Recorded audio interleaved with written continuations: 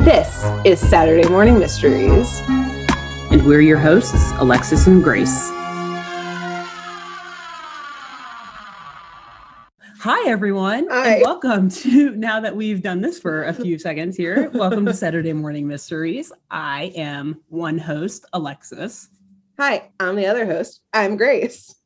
Hello. What's up? And yeah, we're back. We are back to tell more Toon Tales from the crypt of Scooby-Doo. And yep, we're still on Scooby. We've got a couple more episodes focusing on Mystery Inc. and our favorite detective dog. And then we're going to switch it up going forward, looking at other shows to tackle, other investigations to retell. And so be on the lookout for that. Yeah, and I think we mentioned last episode, if you have other show ideas, shoot us an email, SaturdayMorningMysteries@gmail.com. Hopefully by this point, by the point in which this episode is getting published, we've also had a couple Toon tangents, our little bonus, just tangents about tunes. That's why we call it Toon tangents. Have been released. So if you have things that you want us to just kind of shoot the shit on as well, email those over too, or leave a comment or something. Great. So I've got an You're episode telling to a tell story you today. today. Yeah. So I went last week and boom. Yes. Now it's you. Now we're back to me. Yes. So my last episode, which was 2 weeks ago, I went modern with it, but I promised I was going to come back to the OG Scooby-Doo. Where are you? Okay. That's what I have done this week. And so we're gonna backtrack. I'm gonna I'll get into obviously like the season, episode, title, all of that stuff. But we're gonna start really broad before we even get into the episode today, because this requires some background discussion. Okay. As usual with Scooby-Doo, they like to tie in some real interesting history in there. Yeah, exactly. In this, I will say that our episode just kind of brushes on it, but I thought it's a topic of interest for both of us. And I thought, it required to get into it a little bit because it's pretty integral to the actual crime. So I will say, we've brushed on this a little bit here and there, but we haven't explicitly named this. The look of confusion on your faces. It's half confusion, half excitement. I'm like, okay, great. I'm trying to guess where you're going with this, but I don't know where you're going. It's a rare occasion where I can't read your mind. I don't know what's going to happen. Truly. I'm very excited. It's more excitement than confusion. Okay, great. I'll take either.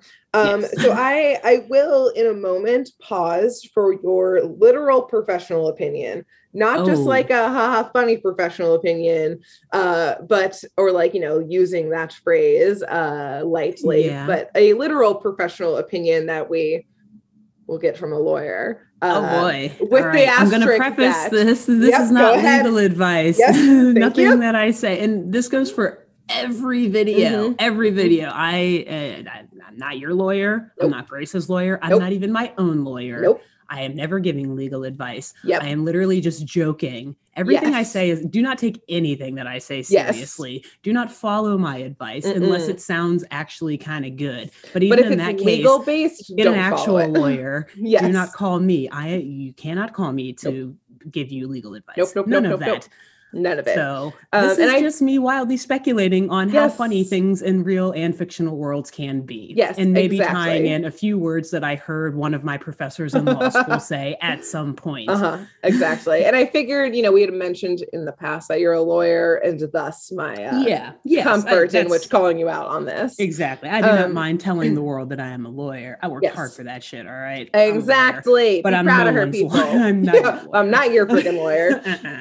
But we'll start with my unprofessional opinion, and start with actually a existential question that I remember being posed at the beginning of an international law class that I took once. The professor, and this is in undergrad, I am not a lawyer, but the professor began the class by asking us, does international law even exist? So the core of this question lies in the fact that there's no international jurisdiction to implement and uphold international law. There's United Nations treaties, sure, and there's generally agreed upon rules, but enforcement, it's a really gray area. And if the parties intend something to be legally binding, then is it still legally binding if there's no enforcement mechanism? It's more so general consent is what happens in international law and my understanding of it. But that doesn't necessarily make it a law in the traditional sense that we think of as United States law. Mm-hmm. And, even more so on the international scale, if a country doesn't sign on to it, then it's even more so not a full law. If they sign on to something, but they don't create a law in their own country around it, then again, is this a law or not? Mm-hmm. Especially, to the signed parties, how they implement it, how they see it versus unsigned parties. So I'd like to get briefly, I know you're not an international lawyer, Alexis, but I'd like to get your quick take on this before I continue. Well, funny you mentioned that. Let me grab my international book. Don't knock down your bookcase. Right here. I know, right on. Emergency situation. Yes, there is an international law book up there, though. I did also, I took a course. Well, I guess you could call it a course. That's funny. I hope some of my classmates from that class are listening because they'll understand me saying that. No, so yeah, I pretty much agree with a lot of what you said there. So there, I would say if we're looking at the United States in particular with the way our courts view international law. And again, I'm not an international lawyer. This is just from taking a class and just kind of keeping up with news about this stuff, but not even really.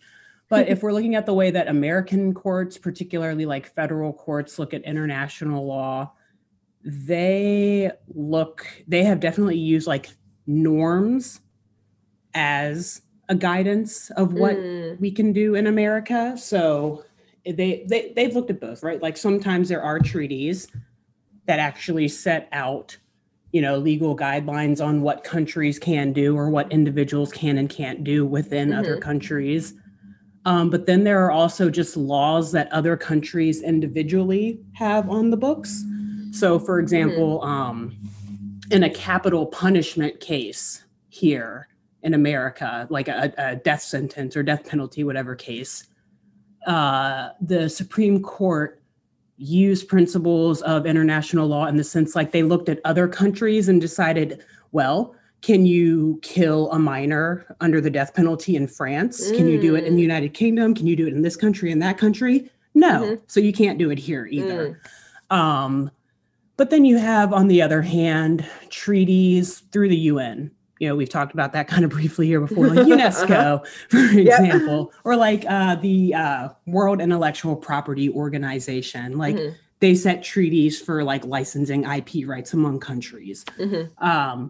What you were mentioning with sometimes if a country doesn't sign on to it, some treaties have to be self-executing. So if a treaty is self-executing, then as soon as the parliamentary body of a country, the legislator or the legislative body or the parliament signs on or agrees with it, as soon as the president does, a self-executing treaty will automatically become law pretty much in that country. Okay. But if it's not self-executing, then it gets to what you were saying, where Congress will need to write some sort of bill to then implement it. So if Congress doesn't do that and it requires that, then it's just paper. Doesn't mean anything. So yeah, there's different ways on how, yes, there is international law. What is there? But it really, as we're seeing actually in the news, right now, international at the time law, of this recording. At the time of this recording, right? Yeah. It's late February. So looking in the future, if you think back at what was going on in the world in late February and hopefully is no longer going on by the time that we publish this, but who knows?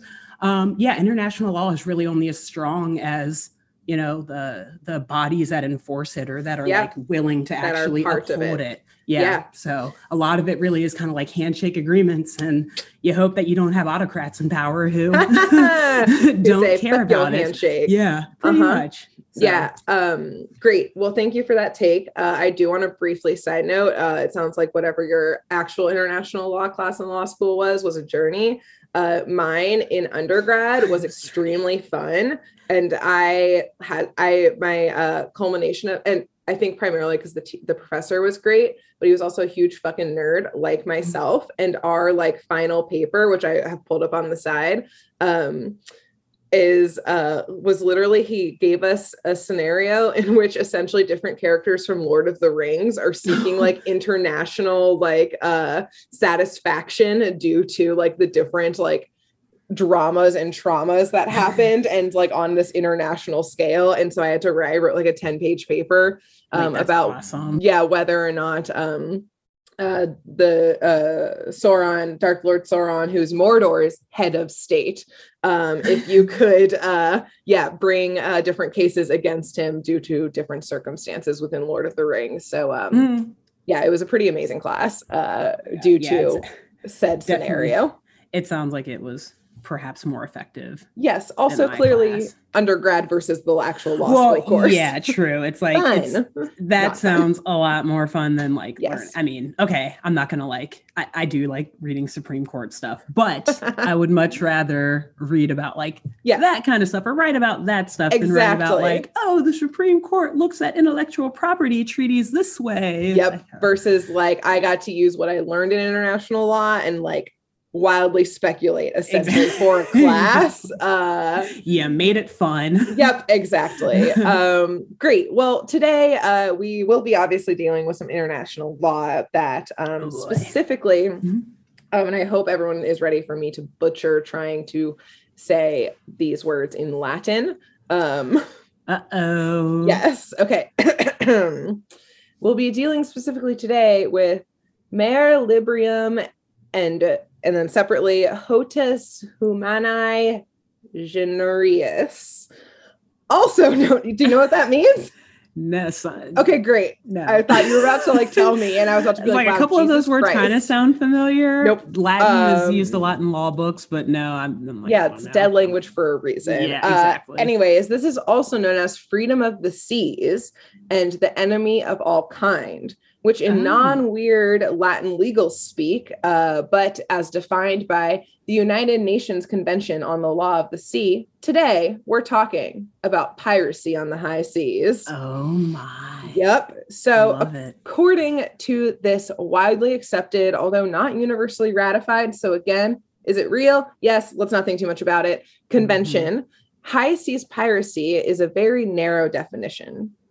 According to law.com, a crime of piracy in the international waters requires, so you have to hit these requirements in order to be considered piracy on the high seas. Quote, 1, a privately motivated act of violence. 2, committed upon the high seas or otherwise in a place outside the jurisdiction of any state. Or 3, launched from one ship against another ship, which is called the 2-ship requirement.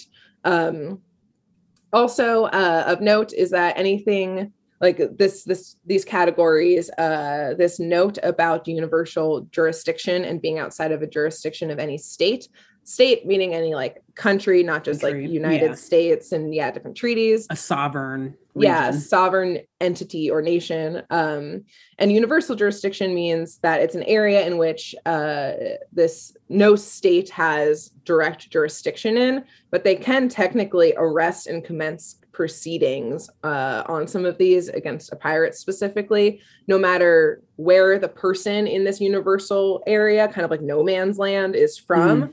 And who the harm is done to. So if you're on the high seas, my understanding is that, like if act of piracy was committed on the high seas against a Brit by an American, someone from France could take and address this scenario.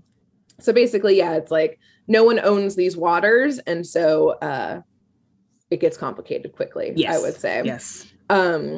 End of note is that if an act of piracy doesn't occur on those international waters, which again, no nation owns, But if it's within someone's jurisdiction, then obviously the state's definition of piracy applies, which can deviate from that UN convention. So like we were just saying, like Congress can pass their own here in the US, like definition of things. And so, yeah, we can have our own definition of piracy in the United States. That doesn't have to exactly follow the UN convention. And according to statistia.com, some other statistics, Jesus Christ, website, in 2019, there were 162 ships attacked by pirates, 195 in 2020. But contemporary piracy, many experts say, reached a peak in 2010, where there were about 445 pirate attacks. Oh my gosh. Yes. So piracy is still a thing today. Alive and well. It's alive and well. It's maybe, suffering a little bit. It tried to pick back up in 2020. Yeah. Not sure how it's going in the last couple of years due to COVID-19, the pandemic. But, and all the shipping woes and whatnot around the world. Like, actually, it seems like maybe a great time to be a pirate. That could probably be part of the cause. I know there's a lot of causes for all those supply chain things that were going on, but pirates, are they back in action? Yeah, not our legal advice to become a pirate. No, that was not not at all. No. Most of them get arrested. There's a reason why numbers are declining. Yeah, exactly. Just because it's like, no man's land of law doesn't mean that there aren't entities out there trying to enforce various laws. So keep that in mind if you decide to drop everything and change your career path. Or if you're a pirate listening to this, email us. Let us know what it's like to be a pirate. What's it like? We need some evidence, some testimony. That you are a pirate. We're not just going to assume everyone who writes us is. But SaturdayMorningMysteries@gmail.com if you are an active pirate. We're going to have like the FBI monitoring and like the CIA monitoring our email. Yeah. Perfect. Great. Oh, God. That's exactly what we want. So what does that have to do with Scooby-Doo? Yes. You may be asking yourself. You might be forgetting that that's why we're here today. I'm loving the pirate talk. But okay, great. Wait a minute. Yes. Well, season 1, episode 14 of Scooby-Doo, Where Are You? From 1969, entitled Go Away, Ghost Ship, is all about pirates. Okay. And our key investigative team, Mystery Inc., takes vague international law, as we've just previously discussed, into their own hands to solve today's mystery. So let's get into it. If courts can't interpret it, then hey, maybe Mystery Inc. can. Yep, they're on it, baby. I mean, Daphne's related to some high-powered lawyers, I'm sure. So she's probably going to grow up and become a lawyer. She's double-checked all of this stuff. So we start with a peek of one of the multiple crimes that have been happening on the high seas just off the shore of Coolsville, because I guess Coolsville is a sea town also. Again, going into the theory, potentially, are they, because Texas or Florida? I mean, they were just visiting in our last episode. Hokey Finooky on Georgia-Florida border. Road trips to Mexico. So who knows? A lot of speculation here, as usual.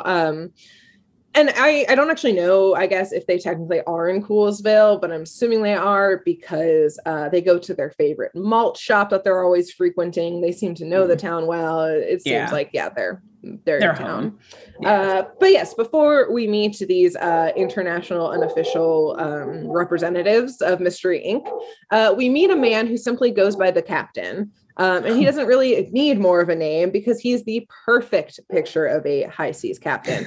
He's got, his little like steamboat hat thing. He's got a pretty sharp suit on. He's got like just a bit of gnarled grit and a deep respect for the sea. And yes, weathered look. Exactly. He's got like kind of like the sharp cheekbones and the scruff going on. He might even have the full captain's beard. And he is the captain of this ship, kind of like this freight ship. So like shipping containers, actually. Okay. All right. Yeah. So timely that you perfect for piracy. Yeah. Right. For piracy. So even though this has happened to recent ships before him, he keeps on going ahead. And what this thing is that unexpected fog suddenly overtakes ships. And on this very night, it's a clear night for the captain, and yet soon a thick fog suddenly rolls in seemingly from the horizon out of nowhere. Ooh. So all we see next is another ship appearing on the other side of the fog. And this other ship, as you can expect from our discussion so far, is a quintessential pirate ship. Oh boy. Straight out of Pirates of the Caribbean. Like wood, yes, black mass. Okay. Yes. Among like cargo, like freight ship. Yes. Okay, cool. Yeah. That's a very important note is like, this is straight up. Like it looks like it could be out of, again, Pirates of the Caribbean. This ship has not been updated since the like 1600s type of thing. Against, this like modern technology freight ship boat.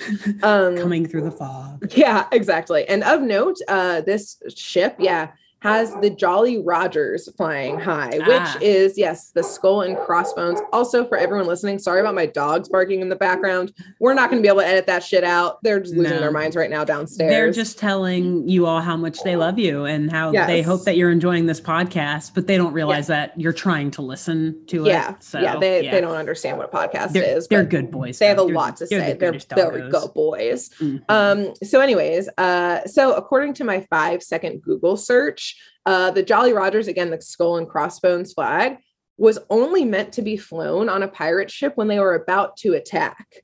So that was like a battle flag. Yeah, it was like a warning signal of like, if you see a pirate ship and it's not up, like they're just going to keep going. But if they put it up, good luck. Yeah. Or like it's already too late, probably. Not run. You're on water. Steer or run. Paddle away. Probably going to die. Anyways. Yeah. There is no escape. And I bet that like the Jolly Rogers flag has a super cool history. But I didn't keep reading. I just read the the Wikipedia preview of what the article was about, in which it told me that, and then I moved on. But that is enough for us here. Yes, today. I said that's good. Look at all this work about international law I've already thought about. Fair enough. That's the more important angle. Yes, anyway. Exactly. So on the ship, it's got the Jolly Rogers flag up high. It has cannons. It has worn, sea-weathered wood. It's got like huge, large sails that are a little tattered. Everything. But most quintessentially, on the deck of the ship is a man with a very fabulous bright pink suit. He is glowing in his like fluorescent pirate outfit. What? Yes, he's a fashion pirate, I would say. This is a party pirate ship. Yes, this is you see like disco lights. Coming down. Everyone's wearing like pimp suits. That's basically what this is. This is like a pirate pimp outfit going on right now. But he does, though, somewhat clashingly, I will say, have a huge red beard, luscious red hair. I guess the salt water has done wonders to the hair. He does have the like black, like Treasure Island, like pirate hat on, also the Jolly Rogers on it. So classic. Black and pink go very well together. Yes. Yep, nice. Exactly. Yeah. So he brought it back together. He couldn't do anything about his beard. He loved pink.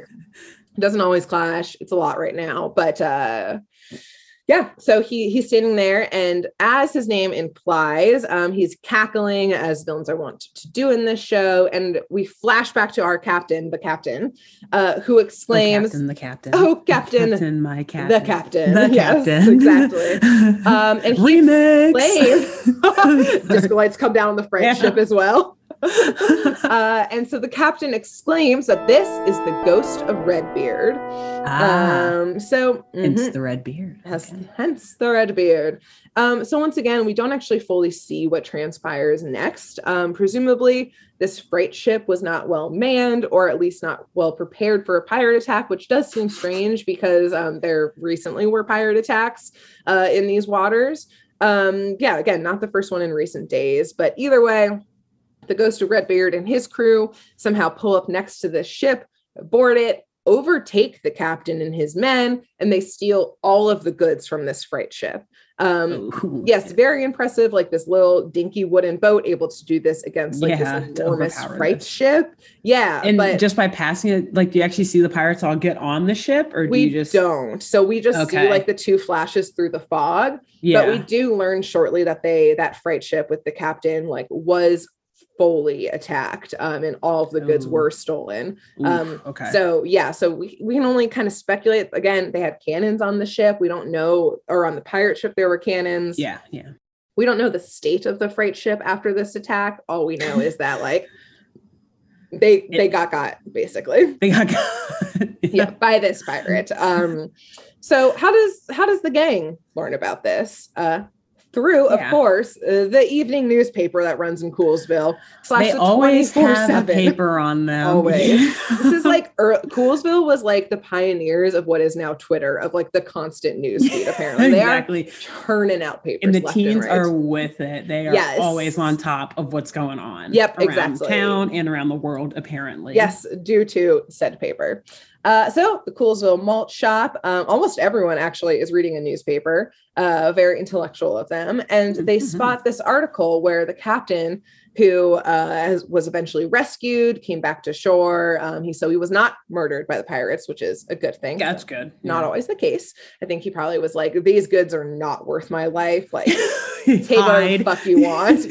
Like, I've been through World War II and now this shit, like, I don't think so. I'm not going to get killed by some ghost pirates. Not today. No, that's not how I'm going out. Yep. So in the Coolsville newspaper article, the captain explains, kind of goes into a little more what happens. And we get a quote from the owner of the freight company, C.L. Magnus, who is being, I will say, a very supportive employer. Like, he's not saying like, no, like my captain is making up ghost pirates and fog. He is fully blaming the attack on the Ghost of Redbeard, saying we need more security out there. Basically, like, these high seas are not safe.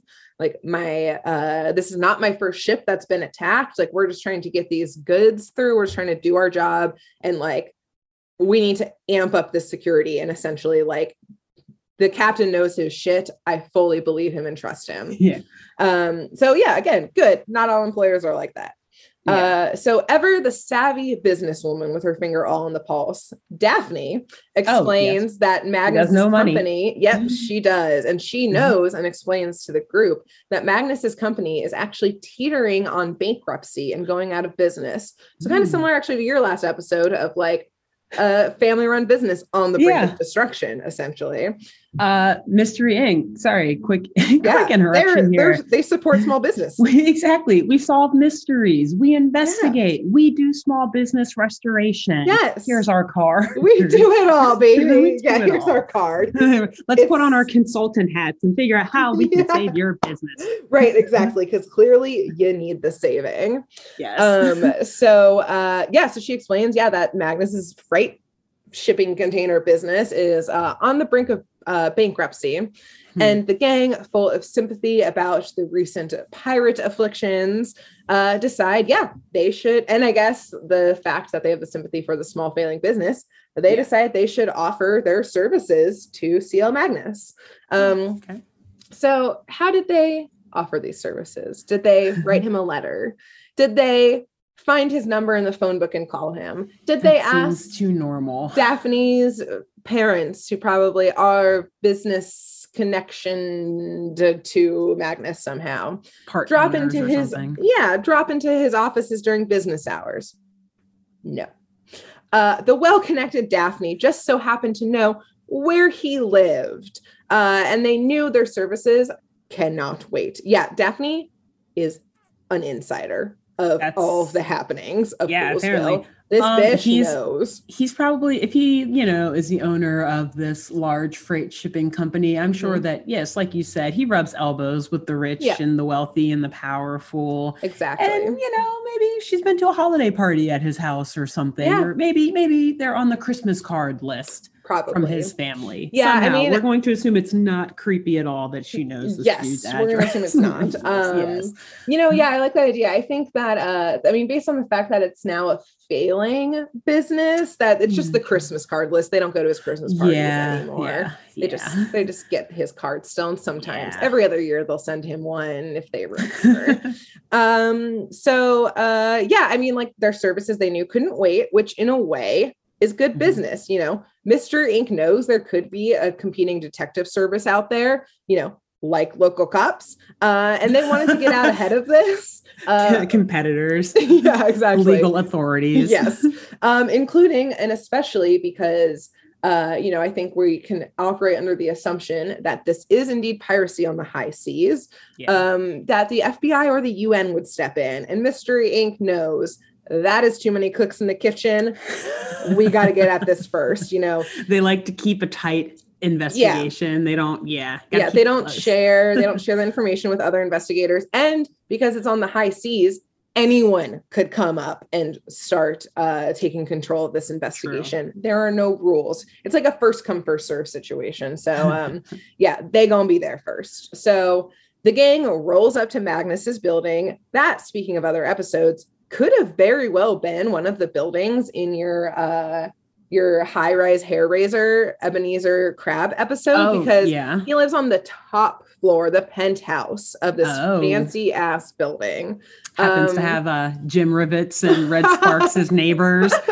They could have been. Maybe. They could have been. His was one of the safes that was burglarized.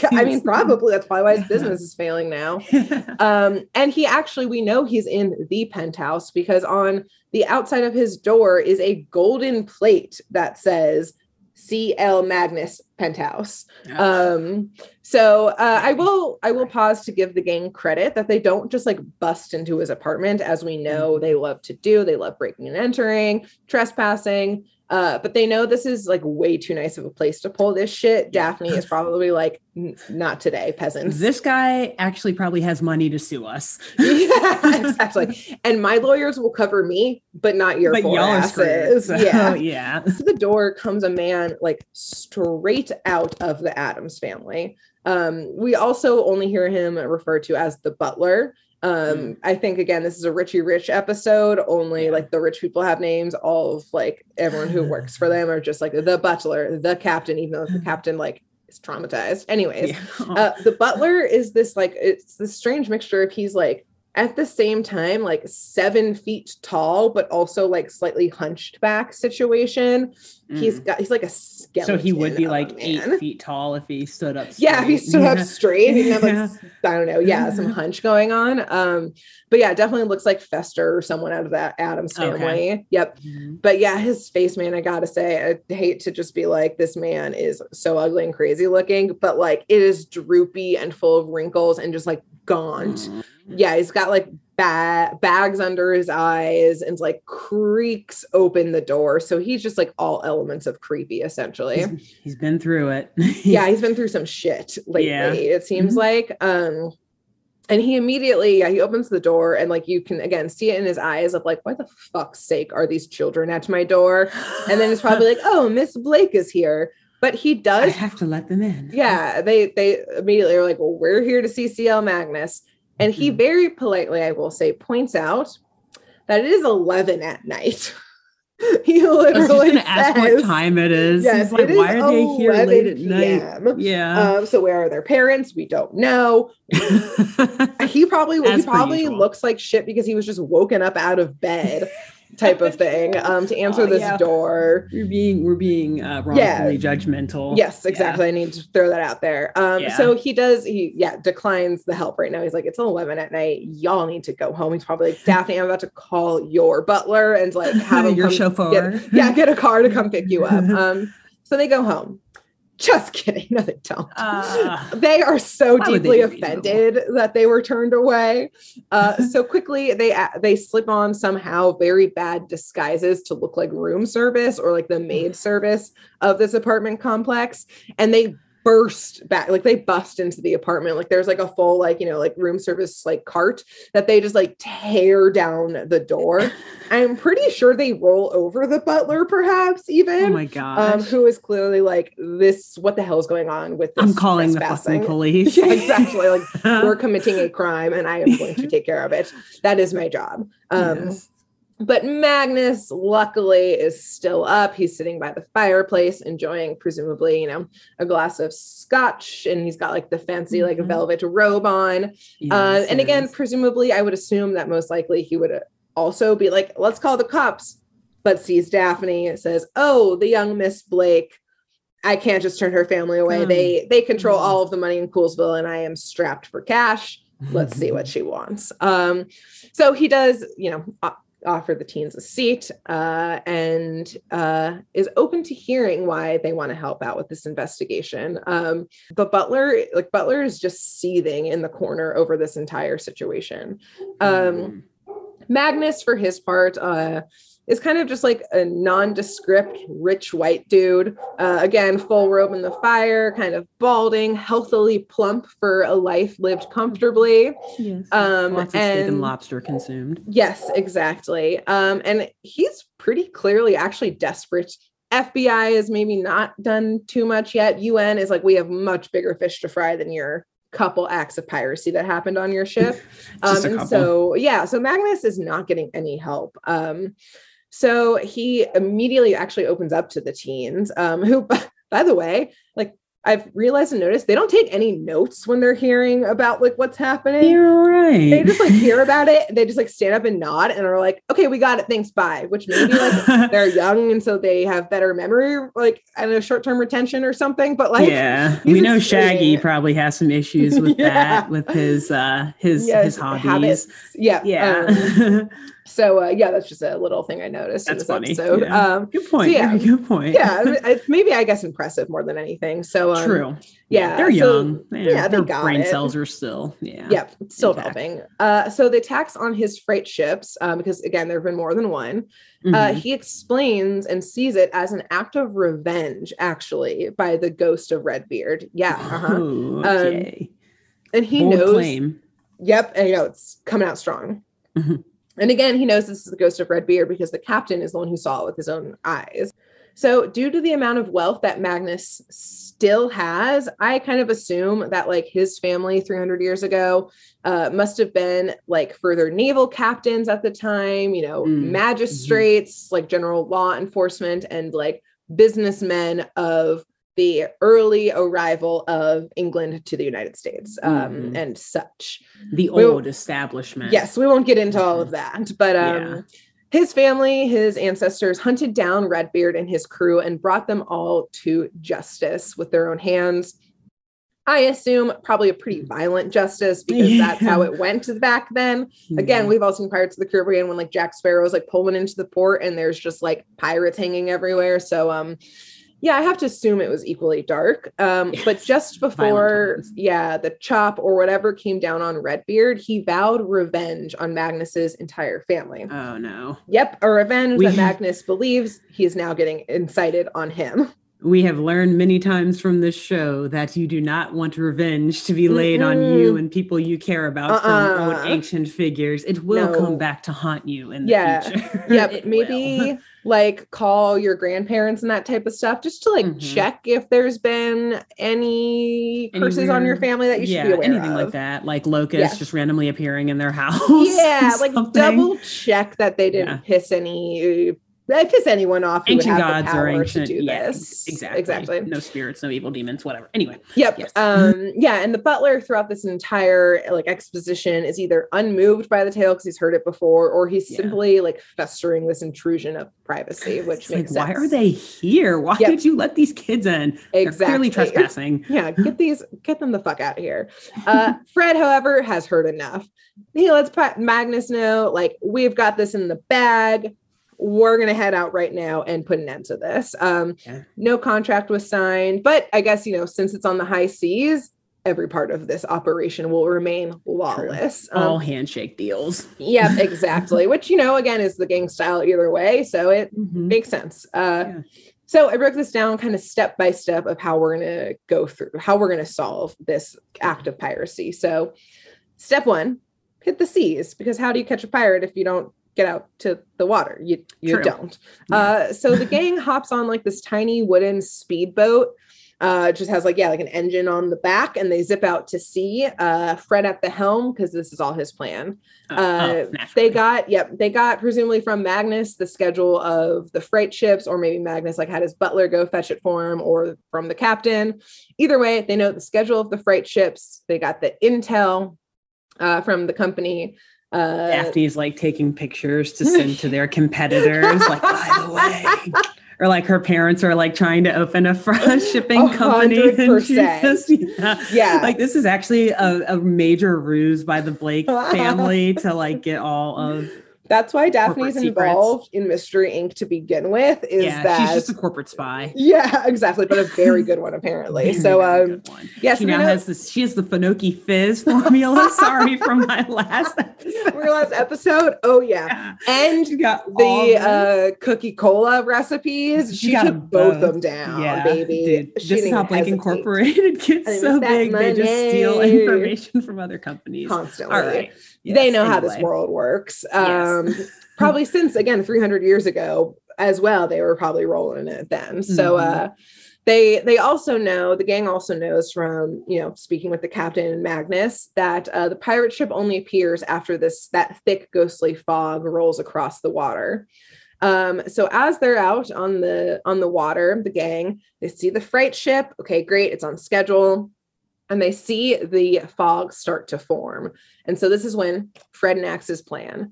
So they speed directly towards the fog, which is now in the opposite direction of the freight ship.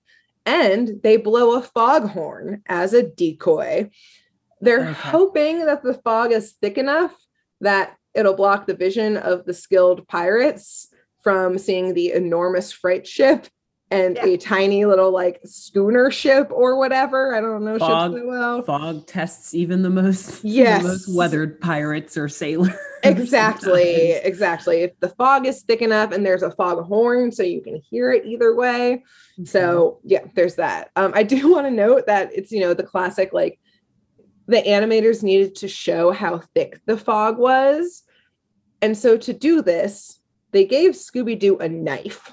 Like we straight up just see him like, cut through the fog, which I get like so thick you can cut it with a knife. But literally it like pauses and Scooby just like has a knife in his hand.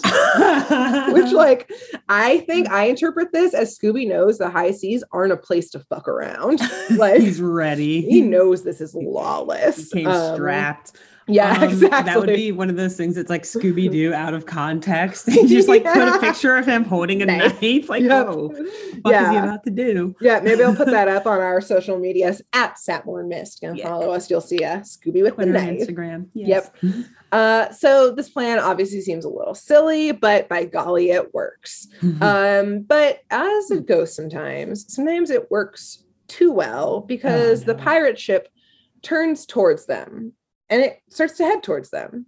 And it starts to head towards them full speed ahead, like not pausing at all. The gang obviously starts to panic about this. And in the panic, the engine on the speedboat breaks off entirely. So they have no motorized way to get away. So Shaggy stuck in the middle of the ocean. Stuck in the middle of the international waters in the ocean with a giant full-size pirate ship speeding towards them at full speed. Shaggy clearly and Velma, is angry with them. Yes, Shaggy and Velma are like trying to paddle with their hands. They trying to get out of the path of the pirate ship. They can't. It's coming in too fast, and then, bam! The pirate ship rams directly into them and cracks the speedboat in half. No. Yep. I don't know how you feel about the ocean. Seems not well. You know how I feel about the ocean. You know what one of my biggest fears is. Yes. No, yes. I would not. No. Next thing you know, a giant whale is next to you and it's the end of the world. I'm not saying I would never do it, but it would take a lot of pep talking and like slapping me out of crying and everything. Like the whales won't hurt you. They can't except get you for the here. Killer whales, but they're not here. alligator. Which Anyway, aren't actually whales, by the way. Yeah. Aren't they like They're, a type of shark or something? Technically, or like they are a type of dolphin. Okay. Yes. That's right. So that makes them a little friendlier, maybe. Probably not to you. Anyways, probably not to most people. When they don't sense blood. But yes.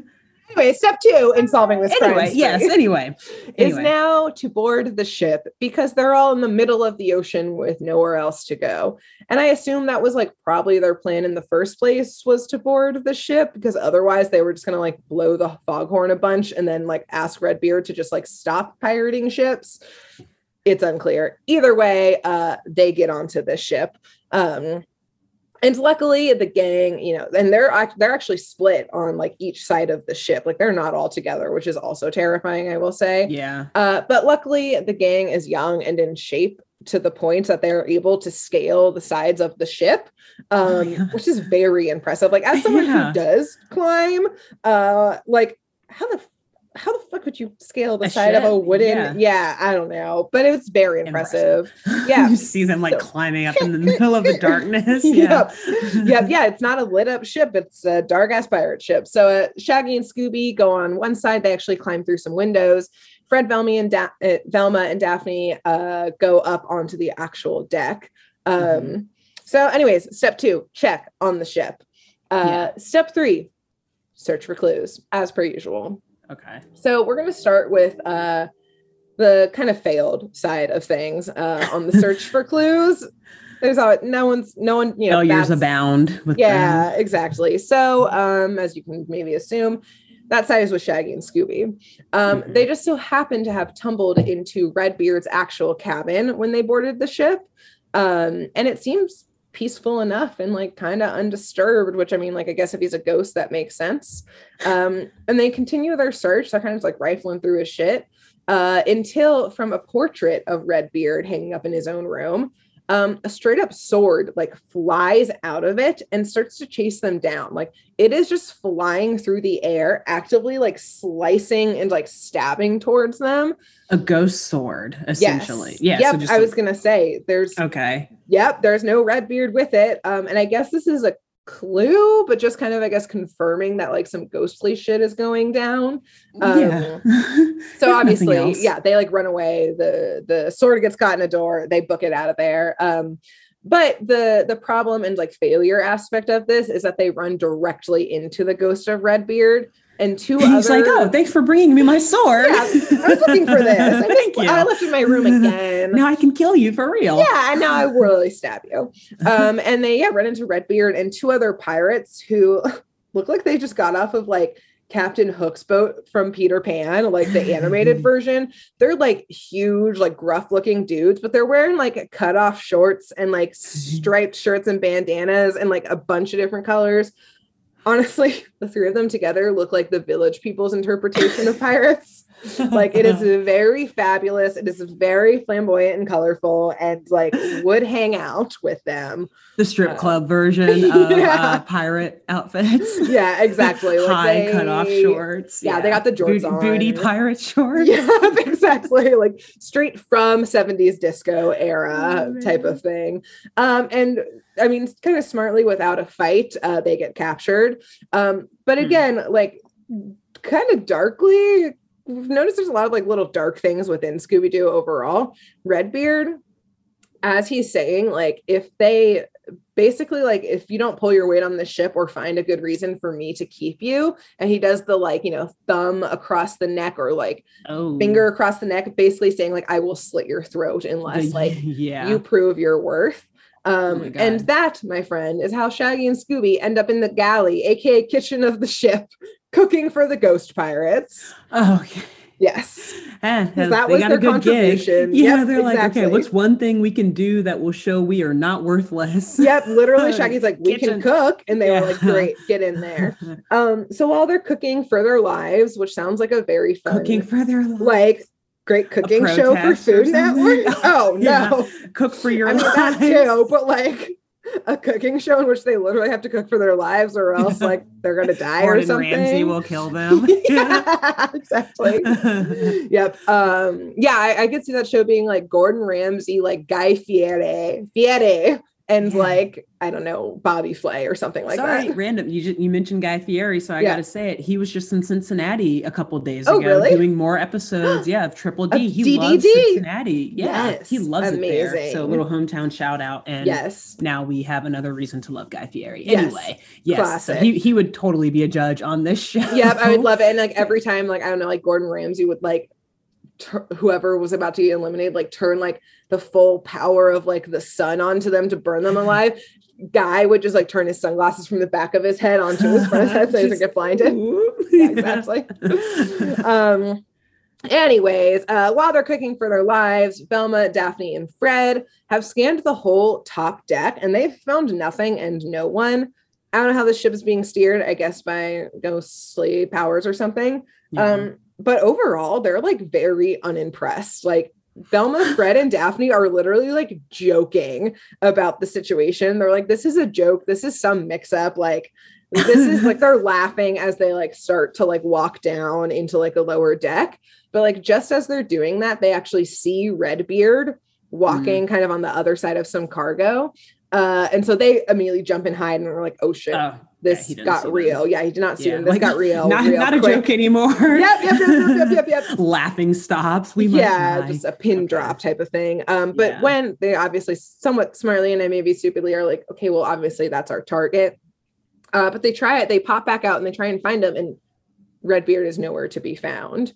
But luckily, this attempt to track down Redbeard again leads them to their actual first solid clue. So they find themselves in one of the cabins, and there's these huge, like, I don't know, it looks like it was like would have been from like a wine barrel or like cask or something that have been like, what is up with all the barrels cut in half? Barrels are a classic trope. They can do everything. You can trip over them, you can put people in them, or you can shatter with dry ice, which is the case in this scenario. I'm pretty sure Velma or someone, I'm for sure it's Velma's like, don't touch that, like it's dry ice, like it'll burn your hands type of thing. She instantly knew. Yeah, exactly. Which it will do. Fun fact. Dry ice, a great tool for Halloween. My mom used to do that every year on her front porch. Oh man, she used to do the best Halloween decorations. She is look the awesome. Halloween queen. Dry ice everywhere. It was amazing. Like human-sized skeletons hanging from the trees and stuff. Exactly. Yeah. Not at all terrifying. Yep. Absolutely and like terrifying. We wonder why I'm into crime and dark things, and we don't have to look very far. Anyways, so as they're about to investigate further, Redbeard, they actually see Redbeard in the doorway, and they're like, "Oh shit."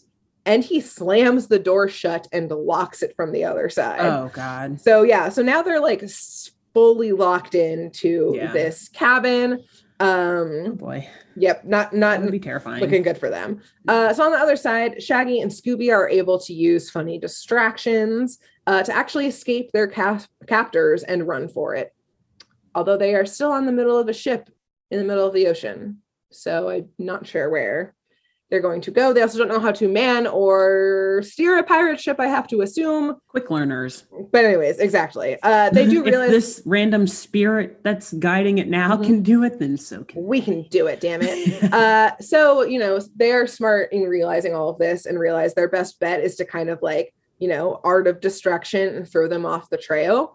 And so Shaggy kind of just finds like, this piece of paper on like a desk in like one of the cabins and folds it up into a pirate's hat, and he uses shadows and ventriloquism, which we know Shaggy is good at, because the other pirates, village people pirates, are coming around the corner. And so he uses shadows and deception to sound like Redbeard and order them around to a different part of the ship, which works. Like they are like, you got it, Captain, and they go the other direction.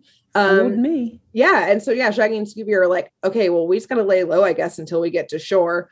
So they hop into a barrel and are, again, barrels, and are like, okay, let's like move this barrel a little bit so we can like hide in the corner. But instead of physically moving the barrel on the outside to somewhere else, they get in the barrel and then move, which leads them to walk themselves right off the plank in said barrel.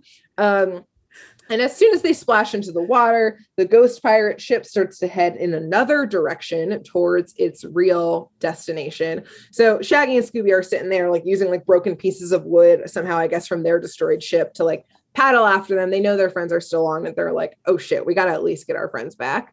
Yeah. And so we quickly learn that the ship is headed towards its real destination for the evening, the secret cove at Skull Island. Oh, goodness. Yep. Oh, boy. Which, as you can imagine, is named as such because it looks like, you guessed it, a giant skull. It was actually like pretty cool. Like the mouth of it is the cave entrance. It's all like jungly on the side. Like it's like a pretty cool island. I'm not going to lie. Yeah. I'm thinking now, I know I mentioned a couple episodes back. Well, I don't know if we kept that part in the episode or not, but how much I love King Kong movie or Godzilla movies. And yes, King Kong is from Skull Island. Yep. So I'm like, oh shit, these teens do not know what they're about to get into some fights with some ginormous prehistoric type creatures that are coming from the center of the earth on the Skull Island anyway. International waters, anything can happen. Anything goes. At this point. Anything goes. Yep. So this brings us to step 4 of the investigation. Be resourceful.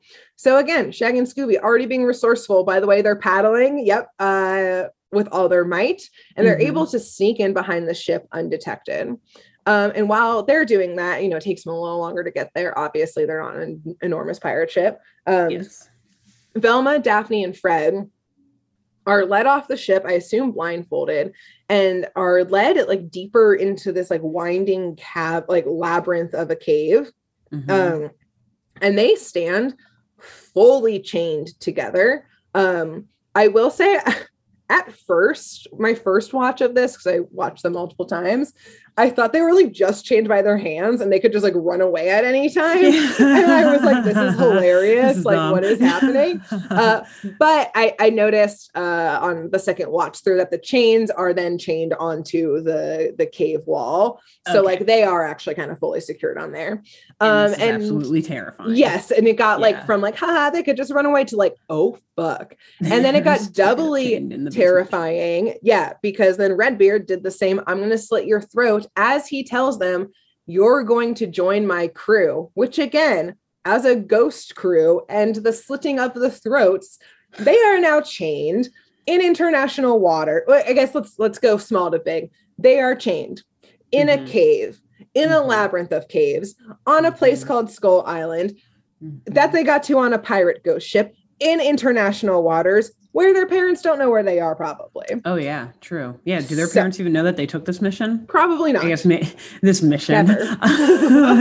Do you accept this mission, Mystery Inc? Yeah, you have no choice, you're doing it. I guess maybe besides in our embellished version of the story, besides Daphne's parents, no, they have no clue. No one knows that their kids are there besides the Blakes. Yep, exactly. And apparently no one's been able to track down this pirate ship to begin with, so they ain't gonna be found. Yeah, even if you do know where they are, you have no idea. Yeah, your international island is. Yeah, so your international waters, there are thousands upon thousands of random islands everywhere in the ocean.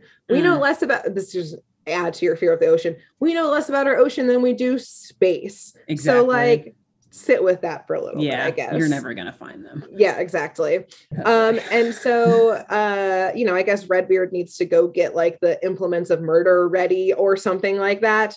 So he leaves. And luckily Fred is apparently extremely resourceful because I don't know, I guess from his pocket he pulls a stack of straws and he sticks them on top of the other. And then I guess he was from the malt shop earlier. Oh, you know what? Is Fred a kleptomaniac? It's like the rest of the group is like leaving the malt shop. He's like, yeah, I'll be right there. Steals a bunch of straws and like stuffs them in his sweatshirt. Like straws of all things to steal. Wow. Yeah. I mean, I guess this confirms it though. Like Fred is a little klepto.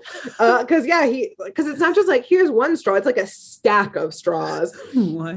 Yeah. Were they wrapped? Were they like just like a literal just like open? Unclear. I guess, or he would just unwrap them on the spot, but then he would just have like a pile of the wrappers, which is not very sneaky of how you escape. Yeah, like a trail of trash behind you. Exactly. I think they went that way. Yep, I would assume so. So either way, anyway. little klepto Fred, stacks all the straws like one on top of the other. He apparently was chewing gum because then he uses it on like one end of his straw tower and uses the stickiness of the gum to like on a desk that we now see that has a set of keys on it that they can't reach because they're attached to the wall. He uses the straws as like a stick and reaches the keys with the gum until it like sticks on and then just brings it back to himself.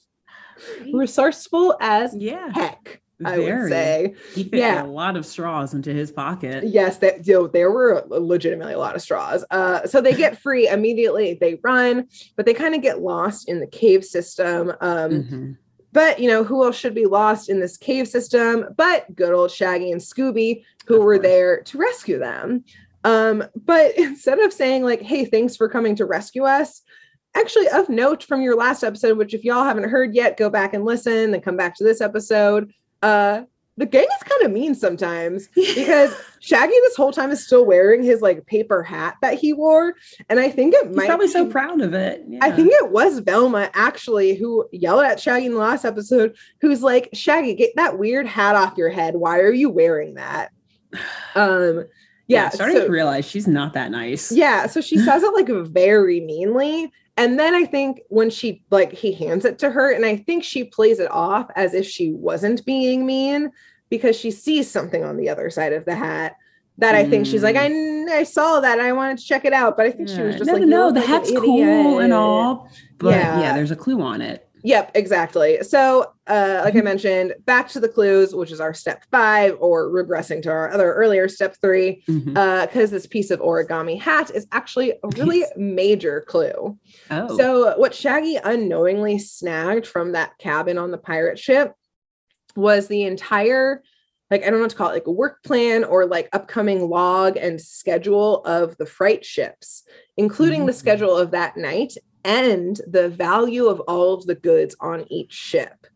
So, so basically they realized this is how... Shaggy didn't notice any of this information while he was holding it? Okay. Nope. He folded it very quickly. He probably didn't even need to look at it while he was folding it. Exactly. Also very good at origami, I guess. And ventriloquism, gymnastics, origami. Shaggy does it all, ladies and gentlemen, and everything in between. Yes, exactly.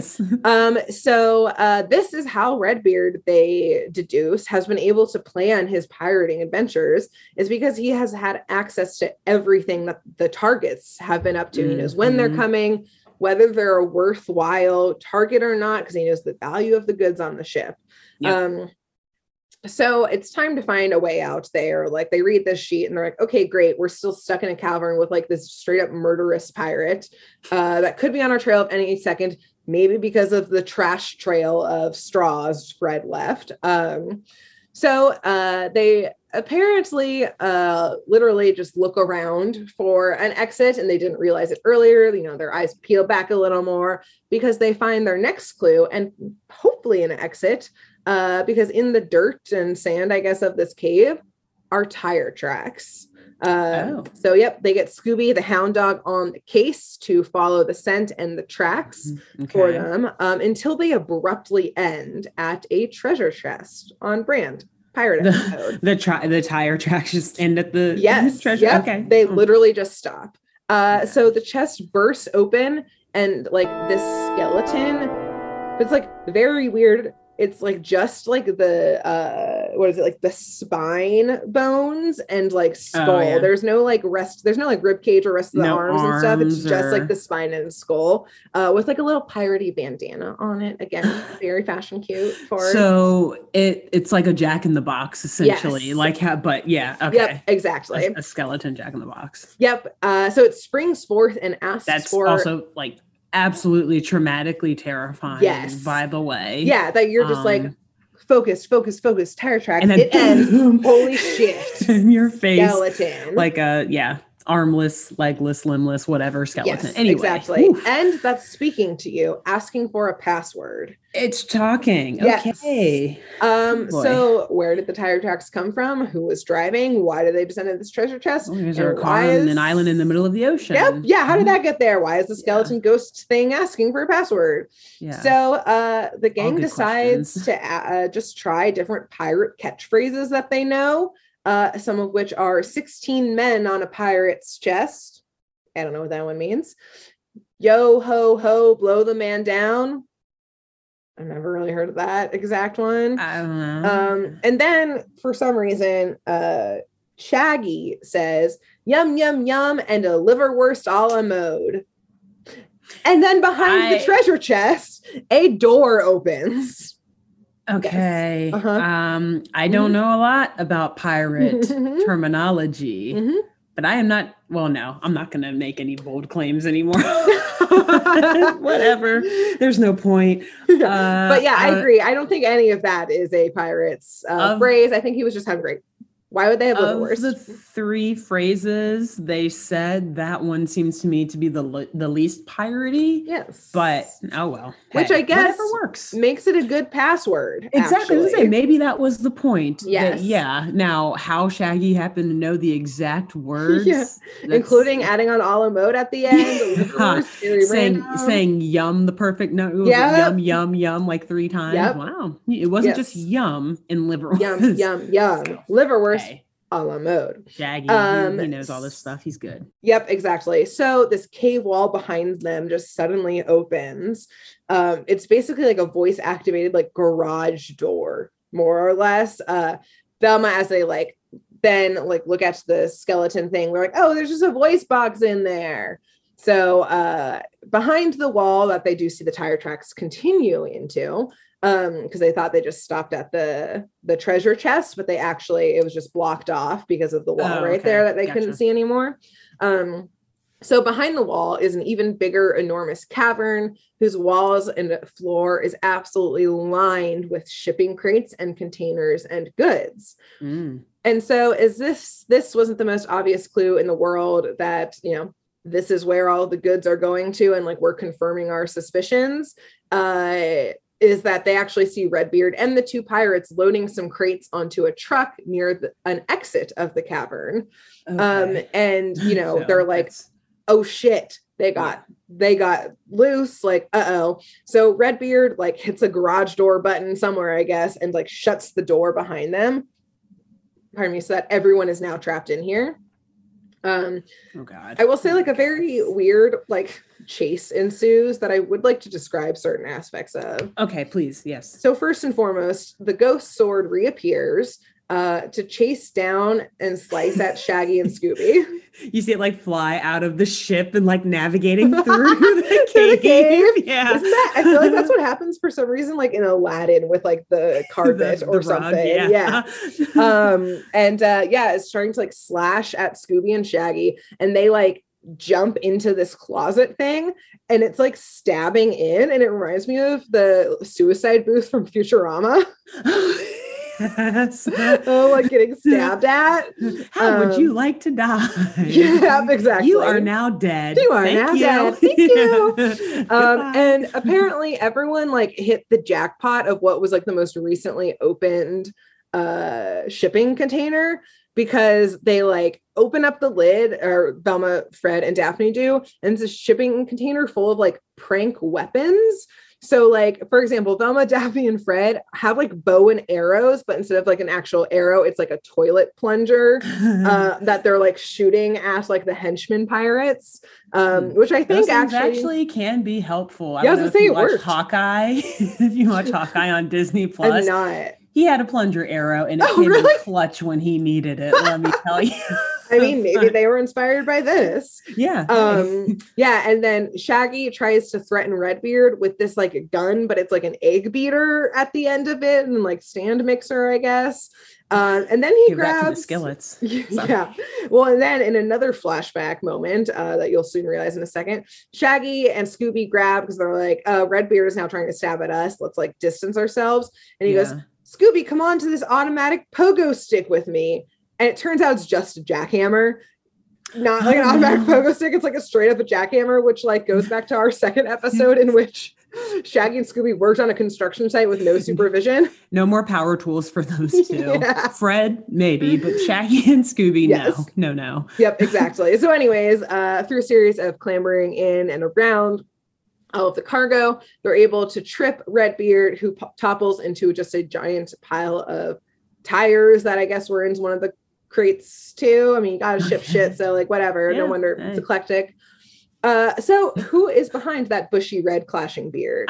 Yes. As per usual, let's review our clues and cast of characters. Yeah. So as for the clues, we really don't have all that many. I will say we've got this weird floating sword ghost thing. We've got multiple buckets of dry ice, and we have the schedule of this shipping company's freight ships. Yeah. As for our characters here, we have the captain, who kind of makes menial pay and a job he promised would be safe. You know, he wanted to get out of the Navy, and then he got bugging attacked by pirates. And he's our only eyewitness to the ghost. We have the butler, who's protective of Magnus and is kind of an all-around creep. And we have Magnus, who owns the freight ships that keep getting attacked. Who do you think it is?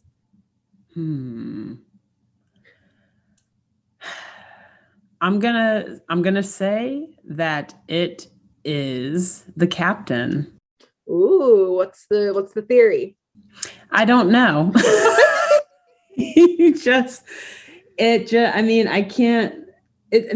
Magnus he would just be tanking his own company, right? Because he would be, and he is. It is indeed Magnus. Okay. Mm-hmm. You see, I try to be reasonable.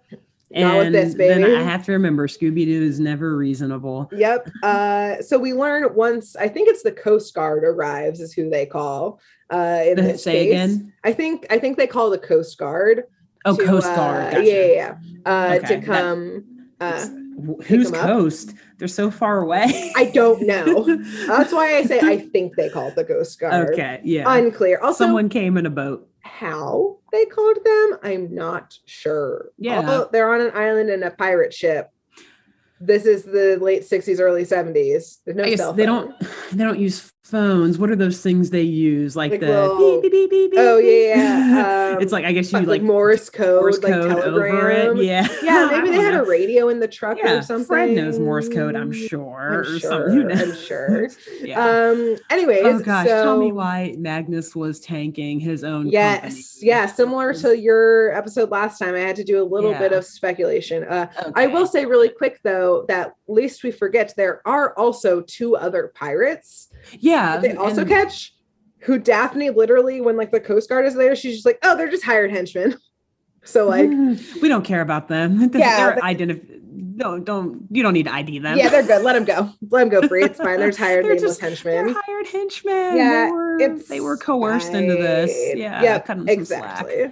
Yeah. So why is Magnus fake robbing his own ships? Yeah. Insurance scam situation, I think. Yep. A classic move. So here's what I have deduced. So Magnus came from money. Like, again, his family for the last 300 years has been money. But like some spoiled rich kids, he doesn't know how to manage it himself. Mm-hmm. So he's mismanaging it. The family shipping business is passed down to him, and he's like running it into the ground without even batting an eye. For example, he had a gold plate with his name on it outside of his penthouse. Yeah. You don't need that. Yeah, but he couldn't lose his company and thus all of his money. So he needed an accident to happen to his ships. Mm-hmm. But he saw kind of like a double whammy opportunity, two birds, one stone situation. Accident happened to his ships for insurance scam. Yeah. And let's get all of the cargo and go sell it in another classic black market Scooby-Doo scam situation. So again, getting money on both ends of this operation. So again, for like some of these weird clues, the floating sword was like somehow on strings, which I guess is attached to the fact that there was a bunch of like prank toys in one of the crates. It was attached to strings in the boat and in the cave. Yeah. Somehow the dry ice created Magnus the fog. is smart. Yeah. Yeah. I guess he's good at like making. He's like good. He's smart in the Home Alone sense, but not in the running a multi-billion-dollar corporation sense, I guess. Kevin McAllister madness. Yep, exactly. So the dry ice created the fog. Again, the other two dudes were just there for like a cut of the treasure. Hired henchmen. Yep, exactly. Nothing to see here. In similar to my last story with Dr. Jekyll and Mr. Hyde, Magnus decided to lean on the legend of his family that included the legend of Redbeard, those ties to his family line, posed as a pirate, stole his own goods from the ships, got to claim that insurance and sell that shit off left, right, and center. Magnus is running the show, hoping that sticking in international waters would give him even more cover, but not when Scooby and the gang are around. No, you can't. Yep. You can't escape them. Yep. Nowhere to hide. The end. The end. The journey. And the Coast Guard swooped him up. Swooped all three of them up, I hope. Yeah. Wow. Unclear. Kids, don't get involved in insurance fraud. Don't get involved in insurance fraud. Don't get involved in piracy. Don't get involved in like kidnapping, I guess. Yeah. In like international versions of any of these things. It gets even messier once you throw in, as you saw at the beginning. Don't think just because we said does international law exist or not exist that like it means you can just go ahead and do whatever you want with it. We need more people to be tuning in. So who should they tell? No, who should they tell? I asked you first. No. All right. Well, I wasn't ready for this today. Let's see. Go to, or maybe not today, but sometime in the next few days. I think there's some good movies coming out soon. If you're comfortable with getting back out there and going to the theater, stop and maybe like split some popcorn with your friends that you go with, because that shit can be expensive. But tell the person working at the popcorn, the concession stand, you know, they might be interested. People who work at theaters are usually pretty cool, have, you know, a lot of pop culture interests. So I think they'd like this podcast. So tell them. I love that. Sometimes, and I never did this until I started dating Justin, but where we live, back when we lived in Utah, there's this movie theater by our house that we would just go and like walk in and buy the popcorn and bring it home. And like, it's so fucking good. Popcorn theater it's like so different. Because it would be like Tuesdays would be like $3 popcorn or something like that. So and it's like already empty there. Yep, exactly. Which side note, I actually love going to the movie theater on like Tuesdays or whatever because it is so empty. Yeah. But anyway. 100%. So so I think after you get your popcorn, as you're heading to the theater, the person who has to like rip the tickets, like they are so fucking bored just standing there waiting for your like content and viewing booty to get in there. So tell them about this podcast/vodcast. So while they're standing there waiting for teens skipping class on a Tuesday to go see a movie, they can have something to entertain themselves. And I think they would appreciate that. Pop in a headphone while they're working and keep scanning tickets as they go. Little wireless situation so they can hide it. Like Bird has. Perfect. All right. Well, next week will be our, for now, final Scooby-Doo episode. And then we'll be moving on to a different cartoon. So we'll see y'all then. Bye. Bye. Thanks for tuning in to Saturday Morning Mysteries. If you enjoyed this episode, please share, rate, review, leave us a like, and drop a comment. We post episodes every Saturday and bonus tune tangents whenever we feel like it. So please subscribe so you don't miss the shenanigans. And if you want to follow us on YouTube, click the bell under the YouTube subscribe button to receive notifications when new videos are posted. And if you want to subscribe to the podcast, we have no idea what you're listening to us on, so just hit the big subscribe button on whatever app you're using. We believe in you. Give us a follow on Twitter and Instagram at SatmornMist, all the abreves, and let us know if you have any episode or show requests by emailing SaturdayMorningMysteries@gmail.com. Thanks to Jenna Kendall for the logo design and to Ava Sakiki for the music used during this week's episode. See y'all groovy kids next week on Saturday Morning Mysteries.